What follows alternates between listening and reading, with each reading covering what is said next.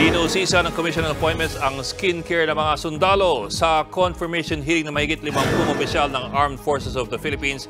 Ipinunto ni Camiguin Congressman Jordin Romualdo na sagabal sa mga sundalo kapag nagkaroon sila ng skin diseases. Inalimbawa niya ang isang scout ranger na lumapit daw sa kanya noon dahil may alipunga. Seryosong problema raw ito dahil nakakaabala ito sa paglalakad at pagtakbo. Ang dagdag pa ni Romualdo, dahil babad sa ground ng mga sundalo, importanteng may programa para sa kanilang skincare. The skin diseases or derma. Kasi pag sinabi mo derma, mukha. Pero generally, marami pala. Eczema, yung lahat.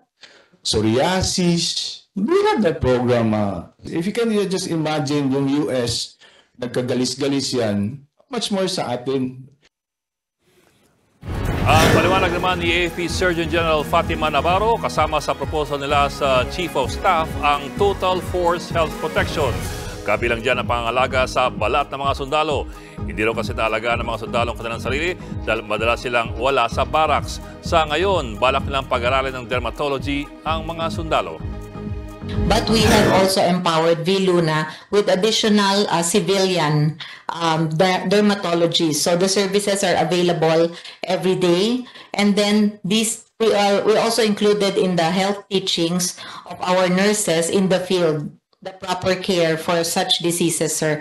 And hopefully, if we have sufficient also dermatologists, we also invite reservists or those within the area, practicing dermatologists within the area, to come to us at least once a week or twice a week